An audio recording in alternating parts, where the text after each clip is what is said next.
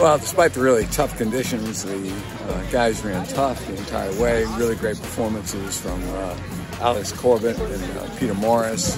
The guys I thought they did a pretty good job. I think the issue is that it's a work in progress. We knew all season it would be a building process. The deal was to get here to the NCAAs. Now that we're here, we have a place to start.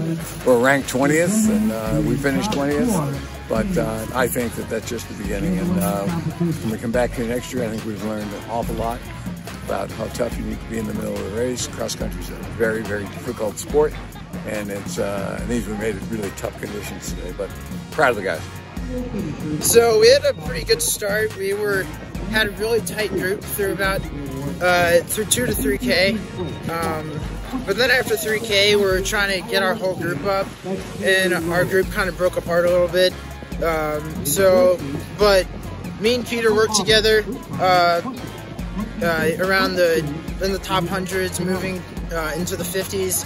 I believe I was around 14 seconds away from All-American. I was somewhere in the 50s. It would have been nice to run 14 seconds faster and be All-American, but for my last collegiate cross-country race, I put it out there, and I'm, no regrets. So.